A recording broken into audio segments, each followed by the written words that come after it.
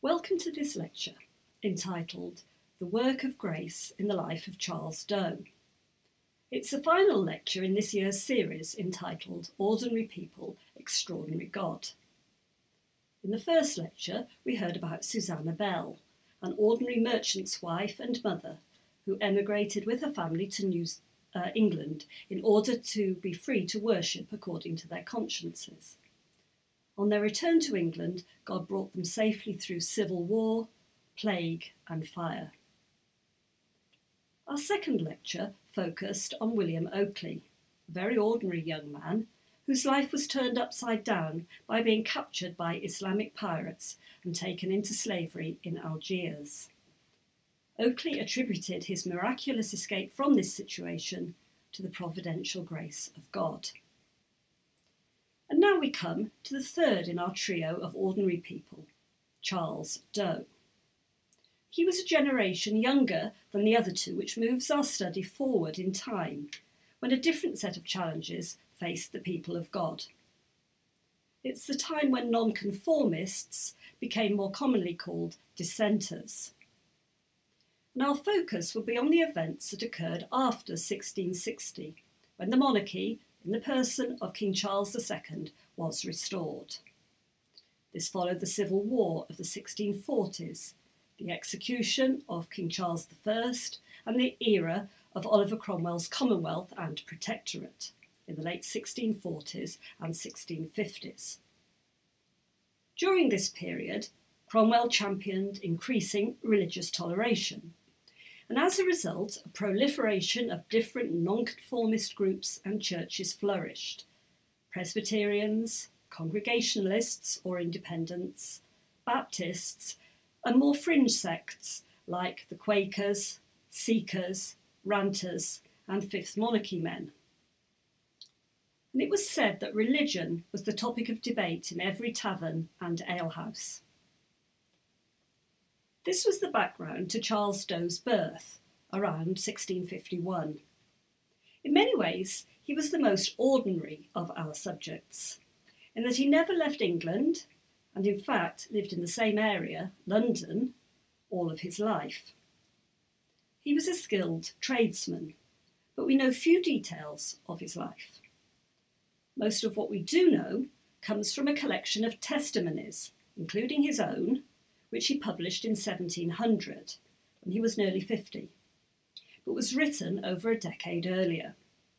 This book was entitled A Collection of Experiences of the Work of Grace, or the Spirit of God, working upon the souls of several persons, whereby it is demonstrated their conversion to Christ, or signs of being in the peculiar love of God to salvation.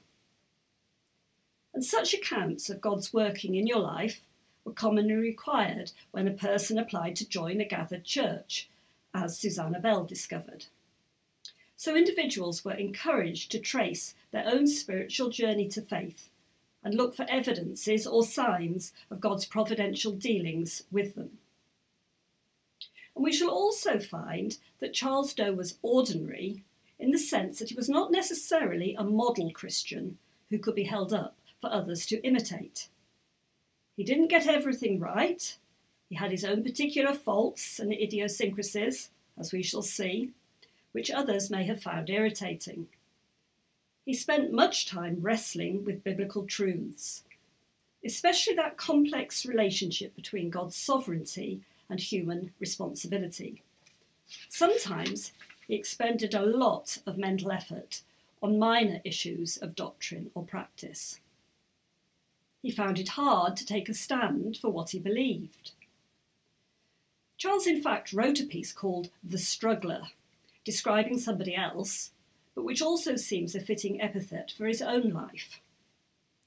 However, there's no doubt that Charles was a true believer in Jesus Christ, and his sheer ordinariness and weak humanity makes it easier for us, for me certainly, to identify with him in his struggles. The lecture will take the following form. Section 1, Charles's early life, from 1652 to 1667. 2, his apprenticeship, from from 1667 to 1674. 3.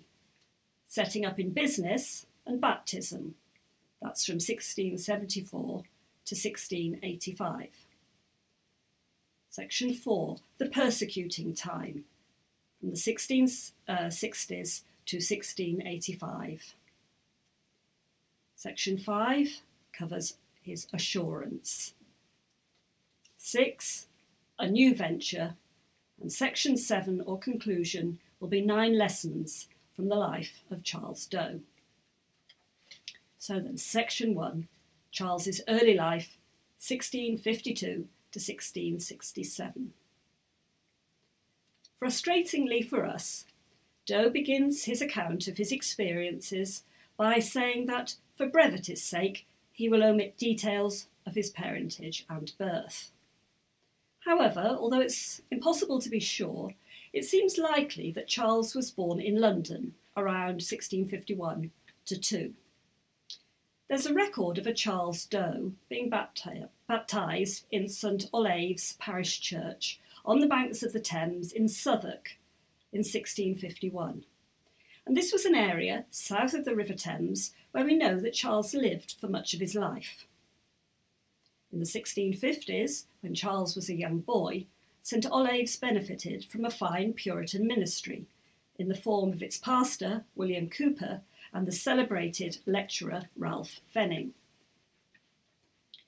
The only thing that Charles tells us about his parents is that his father served as a soldier, a captain, in Oliver Cromwell's new model army that was responsible for the dissolving of the Long Parliament in 1648. So obviously Charles's father was parliamentary in his sympathies, though he says nothing about his religious views. And Charles says that, looking back, he can see God's restraining and preserving grace throughout his childhood years, including several instances when he nearly drowned. But Charles gives few details, quotes, "Partly because I have forgot what religious impressions they made upon me." And in an age that looked for evidences, a less honest person than Charles might have been tempted to make something up, or at least exaggerate. But Charles says that as a child he was soberly disposed and seldom or never took delight in mischief or rudeness, but was for things fair and honest. So, a serious introverted boy with a sense of natural justice. And he also declares that in matters of religion he was, quotes, always addicted to put questions for the finding out of the truth, being jealous or afraid of being cheated by men's ignorance or designs. He must have driven his parents and teachers mad. And this characteristic of questioning everything, even the most abstruse or ridiculous things, persisted throughout his life. It was a good thing never to take things on someone else's say-so, but perhaps he overdid it. He seemed to realise this failing in himself when, towards the end of his narrative, he calls himself Silly Me. Now, Section 2, Apprenticeship, 1667 to 1674. When Charles was 15 years old in 1667, he became a London apprentice. Every year, over 1,000 youths arrived in London from all over England, set on the same course. Charles's family would have seen this as a way for their son to make his way in the world, and laid out a sum of money to enable his training. His father would have paid a fee and signed indentures for Charles to serve as an apprentice for 7 years with a master craftsman, a member of one of the London companies, after which, if he completed his apprenticeship satisfactorily, Charles would be able, when he reached the age of 24 or thereabouts, to practice as a qualified member of that company and even become a freeman or citizen of the City of London. During those 7 years as an apprentice, Charles would have lived in the household of his master, dependent on him for bed and board. He would receive no wages. And he would have become integrated in that household with the family, the servants, perhaps another apprentice, and journeymen. The trade to which Charles Doe was apprenticed was comb making. Now, comb making was an ancient art practiced by the Egyptians and the Romans. But in England, the Comb Makers' Company only received its royal patent in 1635. Combs came in various forms and for a variety of purposes: for grooming horses, in the textile making process, or for domestic human usage. Making combs was a highly skilled process, performed with specialist tools, and Charles would have had a lot to learn. Combs could be made from metal, wood, bone, or ivory, either elaborately decorative or very simple for everyday use, including the removal of lice. They were often given as favours or love tokens. Samuel Pepys, a contemporary of Doe, records in his diary the purchase of 2 inexpensive wooden combs, which could be bought for a penny, for his wife to give to their servants. Apprentices formed a large element in London society, a group of upwards of 8,000 young men living away from home and with the potential for causing trouble if they ever banded together, which had happened on a couple of notable occasions in the past. Consequently, regulations forbade apprentices from gambling, marrying, staying out late to haunt playhouses or taverns without permission. But apprenticeship was also a period when many young men, idealistic and radical, began to discuss and think about religious matters. Many had been eager supporters of the Reformation in the previous century, and several apprentices wrote to Richard Baxter for spiritual advice in the late 1650s. And it was indeed the time when Charles started to think seriously about spiritual things too. He took the opportunity to frequent services of the Presbyterians and also what he calls the General Redemption Baptists. With his questioning nature, I'm sure he wanted to find out what each was teaching. In Southwark at this time, there was a large congregation of Presbyterians meeting at St Thomas's under the ministry of Nathaniel Vincent, an eminent preacher ejected from the Church of England in 1662. As for the Baptists, there were 2 distinct kinds by this stage. The particular or Calvinistic Baptists, who believed that Christ died to save his particular or elect people, and the group with which Charles began to associate, the General or Arminian Baptists, who held that Christ's death made salvation possible for all people who could choose by an act of their own free will whether or not to accept it. Charles's father was unhappy about him trying these different churches and commanded him to stop going. But Charles countered his father's arguments by saying that he only wanted what his father had fought for, liberty of conscience. His father had no reply to this and never afterwards tried to make Charles go anywhere against his conscience. And Charles tells 2 stories relating to this period that show his unsettled state of mind, but also his desire for salvation. The first was a recurring temptation, whenever he saw a candle burning down, to think that if he didn't manage to finish whatever task he was doing at the time or get into bed before the candle died out, this was a sign or omen that he would fall short of getting into heaven or be saved. The second story, occurring near the end of his apprenticeship in 1674, also involved a candle. Charles was travelling out of London, a pack of combs on his back, to sell his master's wares at the fair in Saffron Walden. It began to get dark. Charles was very tired after walking such a distance, but he didn't know how far he would have to go to find a lodging. Alone and exhausted, Charles felt he had no choice but to spend the night under a hedge. In his despair, words came into his mind: "Hold out to the end, and thou shalt be saved." And this encouraged him to continue walking, and soon he spied a lighted candle shining across a field, indicating the presence of a house. Here he found refreshment and a bed for the night. At the time, he felt that by this experience, God was warning him not to be careless in searching for the way to heaven. But in later years, he interpreted it as a sign of God's special love and providential care to him. Section 3. Setting up in business and baptism. Once Charles had completed his apprenticeship, he opened a shop and began to practice his trade as a comb maker.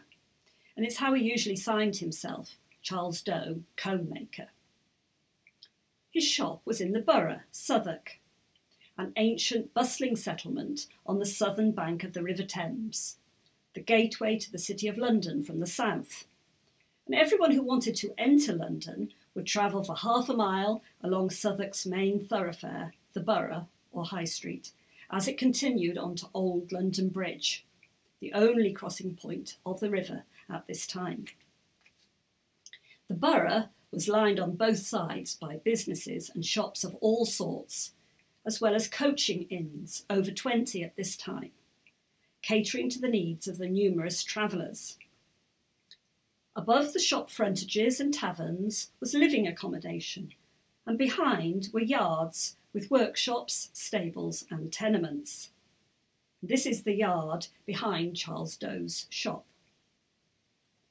His shop, which later became a confectioner's, could be found at the sign of the Boar's Head, located near the top of the borough between St Thomas's Hospital and London Bridge.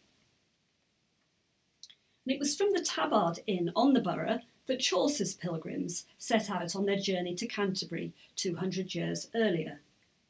And in 1836, Dickens refers in The Pickwick Papers to the ancient coaching inns still remaining on the street. Quotes, "Great, rambling, queer old places they were, with galleries and passages."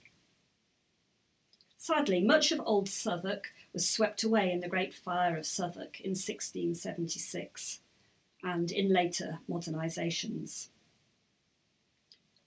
And from these coaching inns, there were regular coach or carriage services to many places in the south of England. But if you wanted to travel to Leicester in 1684, you would have to cross the river, where on Mondays a service left from the Rose in West Smithfield. But Southwark was also a shady area with a disreputable reputation in some quarters. As well as being the site of Shakespeare's Globe Theatre, it also housed the Bear Garden, where bear baitings were held, and 5 prisons, including the infamous Marshalsea. It had been the location of the notorious stews or brothels along the riverbank, now officially closed, but prostitution still continued unabated. And Southwark was the place where young male Londoners would head for a rowdy and drunken night out. This is where Charles Doe worked and lived. It was also a place where many wooden dissenting meeting houses existed in the crowded, narrow yards and alleys off the main streets. Well, Charles's spiritual struggles continued for a couple of years. In his private apartment above the shop, he would pray diligently, but really wondered if he was any the better for all his praying. But he resisted the temptation to stop praying by reflecting, "I didn't know a better way to be saved than by praying, and therefore I must keep on, though I do not see it comes to anything as yet." The devil was very real to Charles at this time, appearing to him one night in a horrible dream. But amazingly, Charles wasn't afraid, and relying on God, told the devil, You can do me no hurt, except God give you leave. And what he gives you leave to do, I am willing to submit to. The devil departed without a word, and Charles slept undisturbed for the rest of the night. In the morning, he concluded that it must be the effect of God's grace in his life which enabled him to cope with this dream so calmly. And it seems that God was working in Charles's life, although he was still far from having any assurance that he was saved. On another business journey to a fair in Cambridge, Charles passed the spot where he previously received comfort and guidance from the Lord, and this set him thinking again. He felt that he had been religiously disposed, as he put it, for quite a long time now, but had made no open profession of his faith. Shouldn't he be baptised, which would show that he was freely choosing to follow Christ and be a plain sign to others? He'd been attending a Baptist church and was already convinced of the scriptural command for believers to be baptised. Baptism might bring the assurance that he lacked. What was there to hinder him? And coming to a stop in the middle of the road, he continued to reason with himself. He enjoyed his present freedom, but if he became an open professor of the gospel, he would have to be very careful about everything he did, and he felt deeply his own inability to live a holy life. On the other hand, if he delayed being baptised until he was good enough, he would probably never be baptised at all. On this, Charles resolved to be baptised when he returned to London, endeavouring to live as well as he could, if not as well as he would. Thus, a month after he got back to London, Charles went to see Thomas Plant, minister since 1678 of Paul's Alley General Baptist Church in the Barbican in the centre of London, a large, well-known congregation formed in the time of the Civil War. Charles was hesitant about approaching such a popular preacher, but Thomas Plant received him kindly. Charles expected some searching theological questions, but Mr. Plant simply asked him why he wished to be baptised. And Charles gave the response of Philip to the Ethiopian eunuch in Acts chapter 8. If thou believest, thou mayest be baptised. And, said Thomas Plant, looking closely at him, do you believe?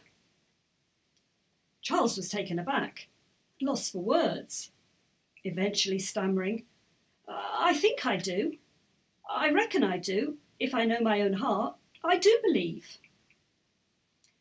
Wisely, seeing Charles's confusion, Thomas Plant did not press him about what he believed, but merely said he would make inquiries about Charles's life and conduct and give him an answer regarding baptism the following week.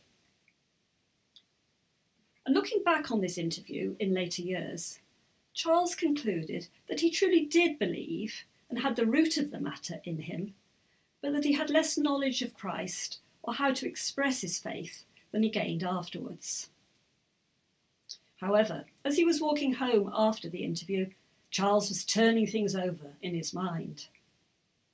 What if no one spoke well of him, or indeed spoke ignorantly or maliciously in response to Mr. Plant's inquiries? Would he be beholden to someone else's opinion to get him into heaven? Charles decided that this was no way to proceed on someone else's say-so, and when he got home he wrote a long and offended letter to Mr. Plant. Subsequently, Charles became preoccupied with the manner of baptism, believing that if he wasn't baptised in the correct way, then it would not be a valid baptism. And you may remember from an earlier lecture that John Smythe had got caught up in controversial debates about the same thing in the early 17th century. And the early English Baptists had practised sprinkling, and it wasn't until the 1640s that baptism by immersion, or dipping, as they called it, began to become the regular method. Finally, Charles concluded that he couldn't find a better way than dipping, but he also realised that all the time he'd spent thinking about what was essentially a secondary matter was Satan's method of keeping him from actually being baptised. When Charles saw this, he says, he was baptised straight away. This was in the year 1682, when he was about 30 years old. He doesn't say where he was baptised, but as he continued to be associated with Thomas Plant's General Baptists in Paul's Alley, it was most likely at that church. But no sooner than Charles had been baptised, changed out of his wet clothes, and sat back down in the meeting, the devil began to taunt him. "Well, you've been baptised. Are you any better now?" All Charles could reply was that even if he wasn't any more worthy or holy, he was satisfied that he had been obedient. But Charles also began to face renewed temptation to keep his faith private. And this was a particularly strong temptation at a time when nonconformists were being singled out for persecution, as we'll hear more in a few moments. Charles reasoned with himself that what he believed was an internal matter of the heart, so only told those closest to him and generally kept quiet. But his conscience was telling him that he had made a solemn profession. He had put his hand to God's plough and should not look back. He wanted to please and serve God, but how could he be sure what God's will for his life was? As usual, Charles spent a lot of time thinking about this and about his own weakness, and also listening to people who held different opinions.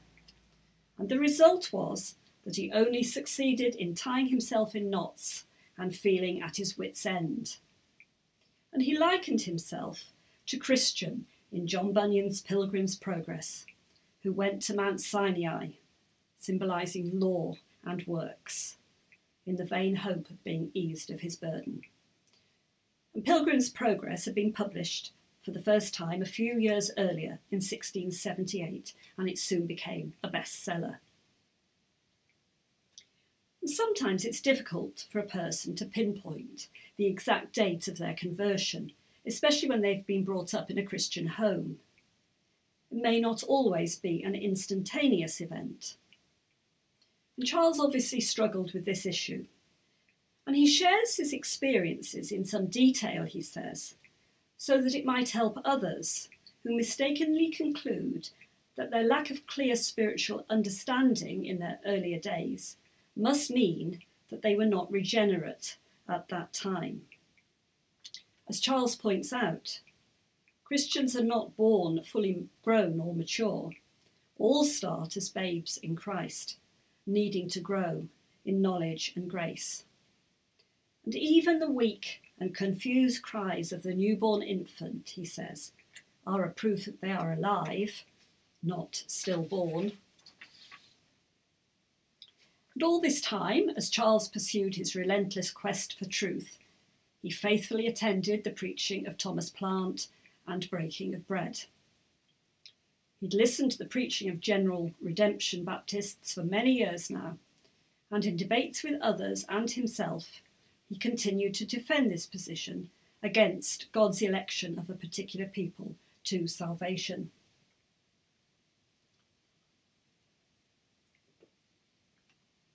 And although Charles thought that he had a strong case, he began almost to envy those who believed that they were elected by God's sovereign power, because they would be able to rest in the assurance that there was nothing more for them to accomplish. But Charles wasn't yet ready to accept that the doctrine of election was scriptural. He worried that if he didn't believe that heaven's gate was open to all men, he might find himself excluded. For when there is room for all to enter, he said, then there would be room for me. And he was still looking for evidence of his salvation through his own good works, and could not assure himself of God's peculiar or electing love to him. Now, section 4, the persecuting time, 1660 to 1689. Charles says that he continues in the same fashion until, quotes, the persecution began to be hot at the latter end of King Charles II's reign in 1684-1685. In fact, persecution of dissenters had been going on for 25 years by this time, but it intensified in these years. And to understand what Charles and his fellow nonconformists were going through, we'll have a brief overview of the historical context. And if you want to know more detail, I can recommend a little book by Lee Gatiss, The Tragedy of 1662, available from the Latimer Trust. The whole of the 30-year period from 1660, the restoration of the monarchy, to 1689, the Glorious Revolution, the start of William and Mary's reign, is really a story of nonconformist persecution, with short interludes of toleration. This persecution was led at different times by King Charles II, by Parliament, and the Church of England hierarchy, motivated by revenge, fear, and a desire to create uniformity in religion. Charles II, who above all wanted to keep his throne and his head, unlike his father, was a worldly, cynical man with Roman Catholic sympathies. But in 1660, his reign began hopefully for dissenters when Charles II issued a declaration promising liberty to tender consciences. Some welcomed this as sincere, but others were suspicious that the king's intentions were motivated more by his concern for Roman Catholics than for dissenters. And the 1660s saw a whole raft of legislation designed to suppress all who would not conform to the Church of England. Existing legislation allowing toleration was repealed, and previous penal laws were reenacted. Anyone who wished to hold local public office was required to attend and take communion in their local parish of the Church of England. The Conventicle Act forbade 5 or more people meeting together for worship except in accordance with the Church of England liturgy.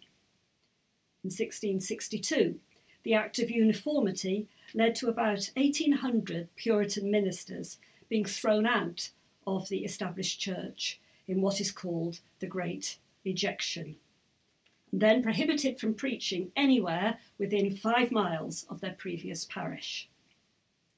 And heavy fines, imprisonment and transportation were the usual penalties for disobeying these laws. In some areas, local magistrates were lenient in enforcing the legislation, but in other places the treatment of dissenters was brutal and vindictive. They were dragged from their beds in the middle of the night, whipped and kicked, driven many miles on foot. Meetings were forcibly broken up, books burnt, and goods seized to pay the ruinous fines. And informers who infiltrated meetings and reported people to magistrates were handsomely rewarded. It was at this time, 1660, that John Bunyan was arrested while preaching in the open air and thrown into Bedford jail. His imprisonment was relatively lenient, but many dissenters died in foul prison conditions. As one historian has put it, the Restoration witnessed a persecution of Protestants by Protestants without parallel in 17th century Europe. Most dissenters stood firm in these tribulations, knowing that they must expect to suffer for the Lord Jesus, and membership grew in many congregations. But dissenters were faced with a dilemma. To what extent was it right to attempt to comply with official prohibitions, or should they refuse to obey and suffer the consequences? Quakers were the most resolute and thus suffered the harshest treatment. Some dissenters thought it was acceptable to attend parish churches and even take communion, thus offering a partial or occasional conformity, in addition to attending their own private meetings. Some tried to comply by meeting in groups of 4, with the minister going around and preaching the same sermon 5 or more times each Sunday. But others felt that they had to take an open stand. A General Baptist church in Kent excluded from membership one who advocated, quotes, making our knees feeble by creeping into corners and meeting by falls. And at the height of their 9th and severest persecution, the pastor of Broadmead Particular Baptist Church in Bristol wrote from prison, where he later died, urging his congregation to continue to meet publicly until they were made to cease by force. Others held services at times and places where they might elude discovery, at 2 o'clock in the morning, or in a concealed room above the ceiling of their meeting house. Ministers were liable to the severest penalties, so their congregations sought to protect them by posting youths at the door to warn of approaching officers, or to have women sitting on the stairs to block their entry. Members might sing a psalm to cover the escape of their pastor from the building. And to hide his identity, a minister might preach behind a curtain or surrounded by tall men with a trap door beneath his feet. There was a brief respite from persecution in the year 1672, when the king issued a declaration of indulgence, allowing all dissenters, including Catholics, to meet freely for worship, provided that they had a licence for their meeting place and their preacher. This measure was met with mixed feelings. Dissenters were uneasy that the king was ruling by direct royal pronouncement, bypassing Parliament and the law, not a good precedent. Some felt that toleration could not be given by a civil power. The church and state were separate, and the church was outside civil jurisdiction. They also feared that by supplying information to the authorities to get a licence, this might one day be used against them, as has been the case in totalitarian states in more recent times. And dissenters were right to be wary. Gilbert Sheldon, Archbishop of Canterbury, wrote a letter in 1676 saying that, quotes, the just number of dissenters being known, their suppression will be a work very practicable. However, 1,610 licences were issued to Presbyterian, Congregationalist and Baptist preachers, and nearly 500 imprisoned dissenters, including John Bunyan, received a royal pardon. But from the mid-1670s, there was increasing concern about the growing influence of James, Duke of York, the king's brother, a Roman Catholic and heir to the throne. Alarms around the popish plot of 1678 led to demands that James be excluded from the succession. Charles II would have none of this, and now that he was receiving French subsidies for his secret promises to convert to Roman Catholicism and aid English Catholics, he could afford to do without Parliament. The dissenters were left to suffer the full force of royal vengeance.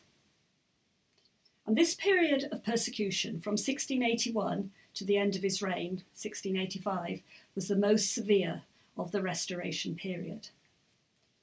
In London, one historian has calculated, over 3,800 different people were arrested and brought before the courts between 1682 and 1686 for attending nonconformist conventicles.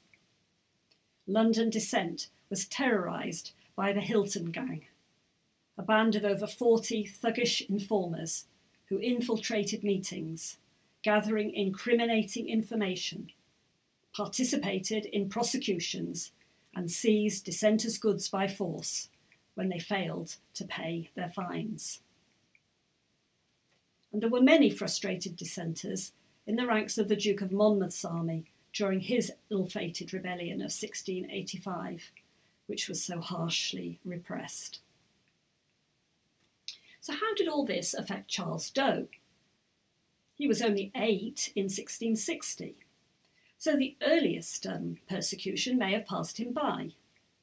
Though he might have seen the head of the Fifth Monarchy men's rebel leader displayed on London Bridge in 1661. Later, Charles was attending Thomas Plant's church in the Barbican. At the time, its meetings were being disturbed, and the pulpit and benches being smashed to pieces on the orders of the Earl of Bridgewater, and this may have caused his reluctance to declare his faith openly. But Thomas Plant was so popular in the area that even when 9 warrants were sent out for his arrest, the constables gave him advance warning privately so that he could escape before they arrived to serve them. However, to avoid arrest, Plant was forced to go in various disguises as he walked the streets. They were so good that even some of his own flock didn't recognise him when they met him. And by the time that things began to really hot up around 1684, Charles was a tradesman with a business to run. And he began to wrestle with his conscience, as he had after his baptism. He sat in his room and he wrote down both sides of the argument.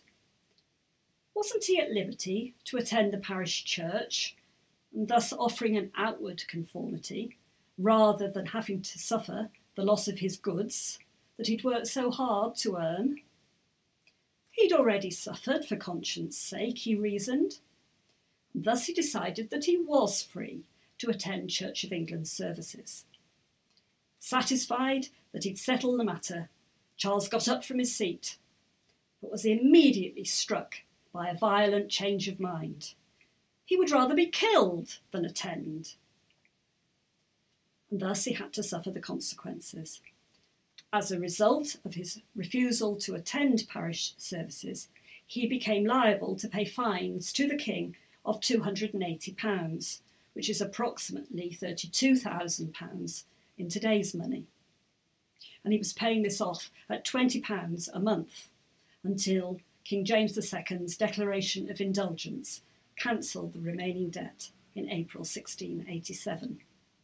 And this was part of the policy of toleration that King James embraced in the summer of 1686, seeking support from dissenters and Catholics. Section 5, Assurance. Charles goes on to recount a significant spiritual experience that happened about 18 months after his baptism, around 1684. He was in his shop about noon, in his usual way, was turning over in his mind his spiritual troubles, when suddenly he was overwhelmed by a desire to pray. He hurried upstairs to his private chamber, closed the door, and immediately began to pray, silently but fervently. He knew himself to be in the presence of the infinite, perfect, just and almighty God, and was simultaneously struck with the sense of his own sinfulness, imperfections, nothingness, and insufficiency. All his past life flashed before him, and he knew that nothing he had ever done or could do would count for anything before this great and righteous God. Despite all his own, quote, righteousness and religion, he saw himself as a sinful creature.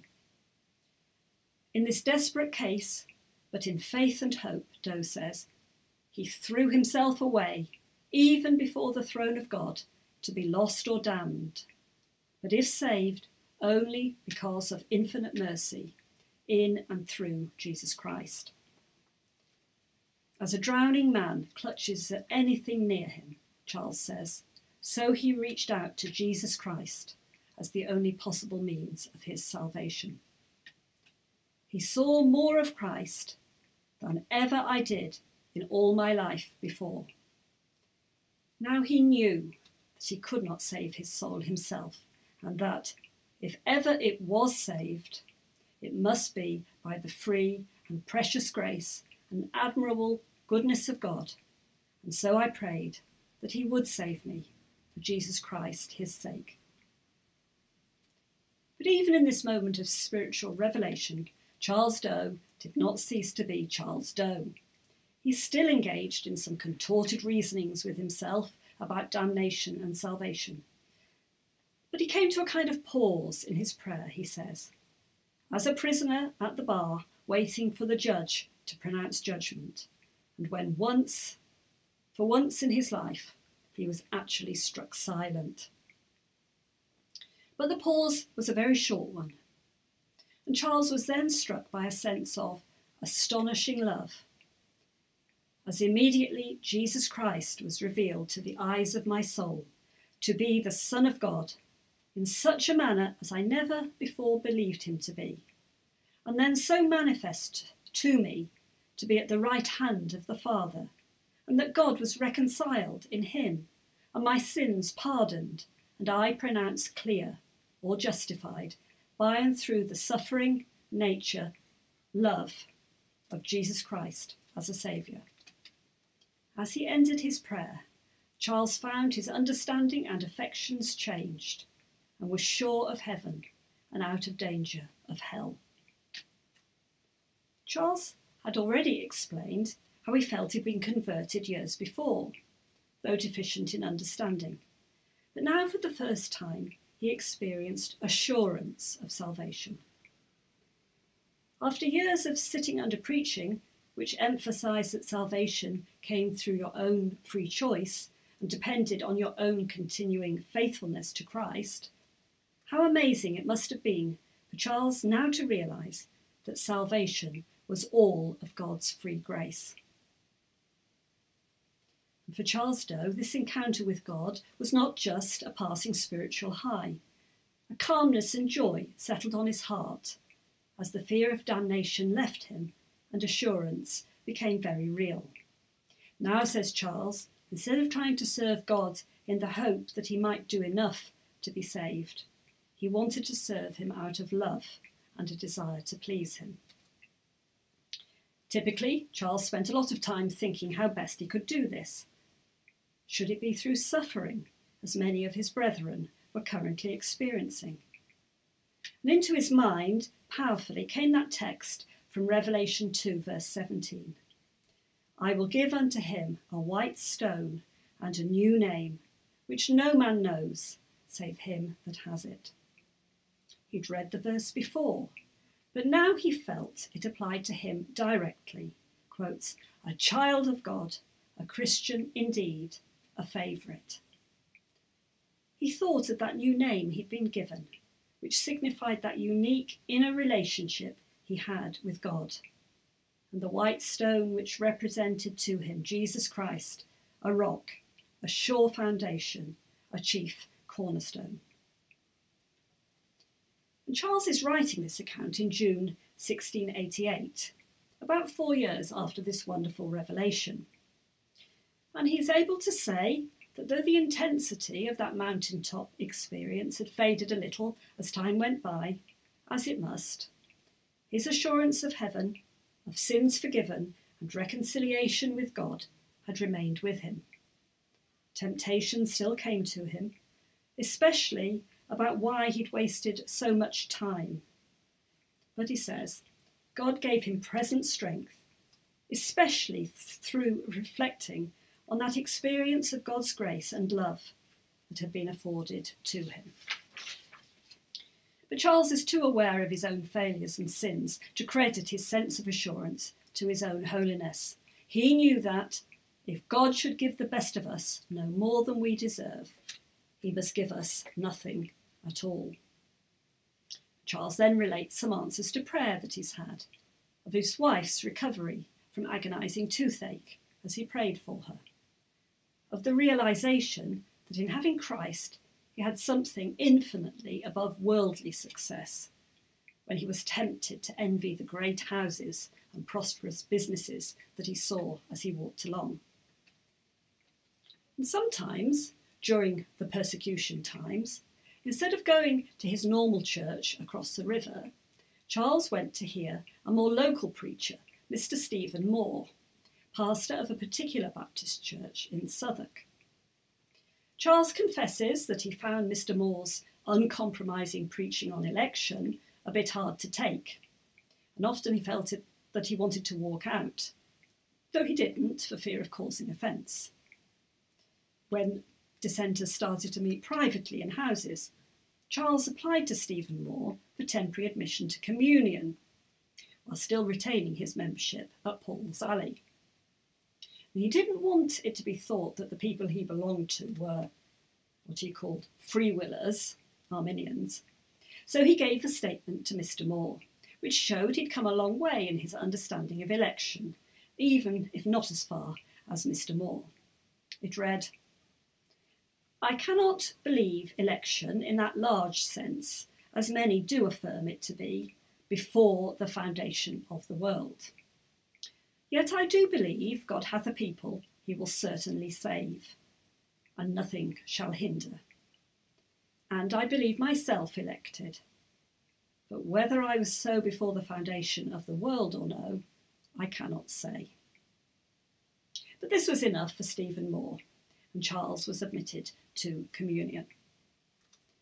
And Charles continued to wrestle with the issue of election, but eventually was able to report, "At length I believed in eternal personal election." You might think that this would have settled the matter for him, but no, Charles was still tempted to question God's disposing of everything by an eternal decree, predestination, as shown by the following story, which I include because it's so characteristic of him and it made me smile. Charles was travelling to another fair in the course of his business, about 35 miles out of London. When cutting through a field, he noticed a kind of bug crawling across his path. Immediately, Charles thought, "Did God, do you think, from before the foundation of the world, decree or foreappoint that this little crawling creature and I should meet in this place at this time, or that I should come from London to meet it thus?" It was such a hard question that Charles had to stand still in the field to ponder it. Finally, he concluded that God and his attributes were infinitely beyond him and his understanding, and there were some things that must be accepted just because God's word said so. And what a lot of effort and worry he could have saved himself if he'd realised this before. And another story I include because it seems relevant to a dilemma we're still faced with today as Christians. Charles recalls a time when he was standing outside his shop one evening and he saw a beggar coming along the street. The man didn't appear to be lame or sick, which would have been good reasons to offer him help, but his behaviour suggested that he was drunk. In his speech, the beggar often blasphemed. Charles wouldn't give him anything, and the man passed on. But for many weeks after, Charles was troubled about his refusal to give him even a farthing, which he'd begged for in Christ's name. When Christ had mercy on him, Charles, when he begged for forgiveness in Christ's name. Charles concluded that though the beggar may have been a blasphemous drunk, if he or a similar came along again, he would give them something to prevent my trouble of mind. Section 6. A New Direction. In 1685, Charles heard exciting news. The famous Mr. John Bunyan was coming to preach in London at a meeting that Stephen Moore was holding in a private house. Charles had read some of his books, so he decided to go along. At first, Charles, because of his new understanding of New Testament light, as he put it, was offended when Bunyan announced an Old Testament text. But despite his initial reservations, Charles was completely won over as John Bunyan preached. his sermon was, quotes, so New Testament-like that he made me admire and weep for joy and give him my affections, Charles said, and the first man that ever I heard preach to my new enlightened understanding and experience. For methought all his sermons were adapted to my condition, being full of the love of God and the manner of its secret workings upon the soul, that I could weep for joy most part of his sermons. And doubtless many others felt the same when they heard Bunyan preach. But Charles did something which many of those others did not dare to do.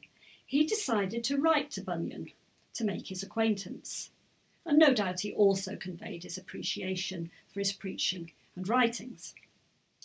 And from then on, Charles took every opportunity to listen to Bunyan preach whenever he came to London. And sometimes over 3,000 people would gather, hoping to hear Bunyan, though not all could find a space in the crowded building. And Charles Doe only knew John Bunyan for 3 years or so before Bunyan's death. Bunyan died in London on the 31st of August, 1688, after preaching his last sermon near Whitechapel on the 19th of August. Charles missed Bunyan sorely, saying, I have not since met with the man I have liked so well. And as well as hearing Bunyan preach, Charles was also reading Bunyan's books. In March 1686, Charles records, I was reading Mr. Bunyan's book, Saved by Grace, and I thought, certainly this is the best book that ever was written or I read, except for the Bible. And then I remembered I'd received a great deal of comfort in all of his books. Sometime after this, as Charles was standing at the top of his stairs, he began to think more about how best he could serve God. By the time he was halfway down the stairs, he decided that selling books was the best thing he could do. And when he reached the bottom of the stairs, he concluded that he would sell John Bunyan's books, he being the author he loved the best and from whom he'd received the greatest spiritual profit. And this decision led to what was probably the greatest achievement in Charles's life. He became the first editor of Bunyan's collected works, for which Christians owe him a big debt. When Bunyan's widow Elizabeth died in 1691, the manuscripts of 12 works, not printed in Bunyan's lifetime, were entrusted to Charles Doe, who paid Bunyan's son for the right to publish. The following year, 1692, Charles published these 12 works along with 10 other titles that had already appeared in print in one volume. These didn't include Bunyan's works of fiction, like Pilgrim's Progress, just sermons and tracts and doctrinal works. And this was significant because for the first time, Bunyan's works were brought together and issued in folio format, large size, a format usually reserved for eminent university divines and biblical commentators, not for despised, self-educated tinkers accused of nonconformist fanaticism. One Anglican, Edward Fowler, likened Bunyan's writings to the brutish barking of a dog. But even dissenters didn't give Bunyan unqualified approval at first. However, Doe's edition of his works helped to establish Bunyan's reputation as a practical, serious and orthodox theologian, something which was built on in later generations. And even though the volume was not perfect, there were errors in it, it probably saved some of Bunyan's lesser-known works falling into oblivion and being lost to future readers.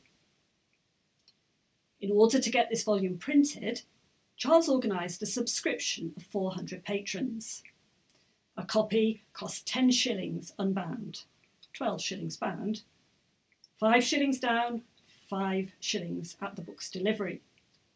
Those who subscribed for 6 copies would get a 7th free. It included an engraved portrait of Bunyan and a eulogy by 2 pastors. And each copy had a space for the details of the subscriber to be filled in. Doe includes a full index with cross-references, a catalogue of Bunyan's works, and a list of 30 reasons why readers should buy the book, Charles was a good salesman, and a concluding piece, The Struggler. As a commercial enterprise, this first Bunyan folio was a failure, though this didn't stop people accusing Doe of profiteering. But it did succeed in making Bunyan better known and accepted. There were plans for the publication of a second edition, which never came to fruition. But Charles did continue publishing. He published several other works of practical divinity, including his own work on baptism, snappily entitled The Reason Why Not Infant Sprinkling, but Believers' Baptism Ought to be Approved, of 1694. His accounts of miraculous cures, and of course, his collection of experiences of the work of grace. So finally, and seventhly, by way of conclusion, 9 lessons from the life of Charles Doe. Charles concludes his narrative by declaring, I, silly I, impotent I, surrounded I, have told in print many of the secret things of my soul. In some quarters, his publication was hailed with mockery, and his motives were cynically impugned.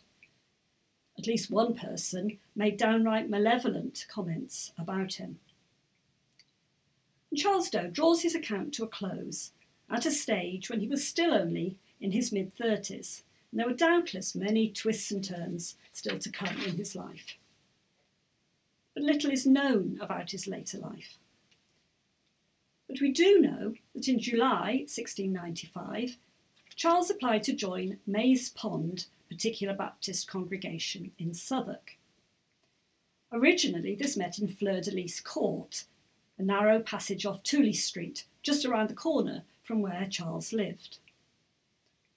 This church had been formed the previous year as a breakaway from the Particular Baptist Church pastored by Benjamin Keach, which met nearby in a large wooden meeting house in Goat Yard, Horsley Down. And this was the famous church later located in New Park Street, Southwark, to which Charles Haddon Spurgeon was called as pastor in 1854. And the issue over which the Maze Pond contingent split with Keach's church had been Keach's introduction of congregational hymn singing. Some members were unhappy that unbelievers present would be singing words that didn't apply to them. Well, Maze Pond made inquiries about Charles Doe from his previous church in the Barbican, and evidently were satisfied with reports they received. And Charles gave his reason for leaving his former church as unhappiness, quotes, with their new brought-in singing. And though not stated, it seems that doctrinally Charles's current position on predestination must also have satisfied the Particular Baptists to whom he now joined himself. Sadly, although toleration after 1690 brought material prosperity to many dissenters with it, also came spiritual decline and doctrinal drift. How Charles fared in his later years, we don't know, but we can be sure that his gracious and sovereign God remained the same. In 1688, Charles had confessed that although sometimes he still had, quotes, unaccountable perplexities of mind, thoughts and counterthoughts, he no longer questioned his eternal security, declaring, "For I am satisfied that the Lord would not have done these great things for me if he had been minded to have cast me away.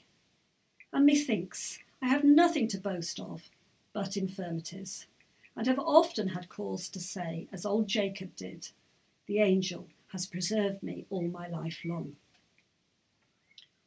When Charles died is uncertain, but it seems likely that an April 1730 will of Charles Doe, comb-maker, is that of our subject. If this is indeed our Charles Doe, he would have been about 78 at the time of his death. The will is very brief, but it indicates that Charles Doe was probably a widower by this time, with 2 surviving children and a young granddaughter.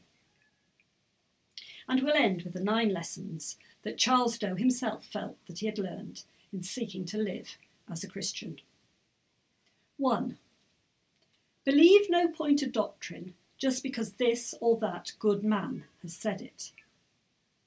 You might think this a bit surprising, given Charles' reverence for John Bunyan, but perhaps some people had accused him of idolising Bunyan.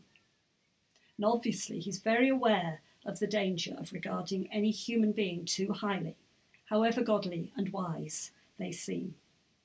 2. Accept no point of doctrine but what is revealed. And following on from the first point, this is a reminder that God's revealed word, the Bible, is to be our only authority for what we believe. 3. Take no point of discipline for church government, but what you find precept or example for in the New Testament. Again, Charles emphasises the importance of God's word in matters of church organisation and life, and he makes a distinction between church and state, a fundamental dissenting principle. 4. Take no conversation to be good, but what is agreeing with the moral law. And here, Charles is challenging those who argue that under the new covenant, Christians are free to live as they like, because they're no longer under the law, but under grace. And he stresses that the standard we should live by, and which we should assess any behaviour by, is that set out in God's moral law, the 10 Commandments. 5. Worship is only good when it pleases God. We might think a particular way of worship is good, but, says Charles, the real question is whether or not it pleases God, and we have his word for it in the New Testament. For God will accept nothing in his worship but what he has appointed. Obedience is better than sacrifice. 6. In your study of the scriptures, the New Testament should have the preeminent place. The New Testament, Charles says, should be like our mistress Sarah, and the Old Testament, as it were, her handmaid Hagar. In the New Testament, we have the covenant of grace in the fullness of the person of Jesus Christ, whereas the Old Testament, though of great use, emphasises the subservient covenant of works. 7. In matters of duty and discipline, prefer truth before peace. And Charles stresses that in this point we shouldn't be peevish, self-conceited, whimsical, or spiritually proud, arguing every issue in an ungracious way. But if it comes to a choice of peace within a church or truth, then truth is more important. Otherwise, you will only be left with, quotes, a peaceable, untrue religion. A majority of votes, declares Charles, is seldom a friend to the gospel. 8. It is our duty to fear God and honour the King. The scriptures tell us to do this, and so we must. But Charles says we must be sure that we always fear God before we honour any man or human authority. The believers in his time had to choose between their allegiance to God and a monarch who would not allow them to meet freely. Charles had struggled with his conscience on this matter, but had realised that God must come first, and persecution must be accepted as a badge of obedience. Let's pray that if we too are faced with such a choice, we will have the strength and courage to always stand firm on the Lord's side. And ninthly, we are eternally secure in Jesus Christ. Charles says, This excellent way of salvation by Jesus Christ secures the salvation of a person in the hands of God and Christ, so that there is no danger of him that is to be saved ever miscarrying. God gives the soul to Christ, and Christ says, "All that the Father has given me shall come to me, and no man taketh my sheep out of my hand." They are bought with a price, even the precious blood of Christ, who by one offering perfected forever those that are sanctified, that they might be with him and behold his glory.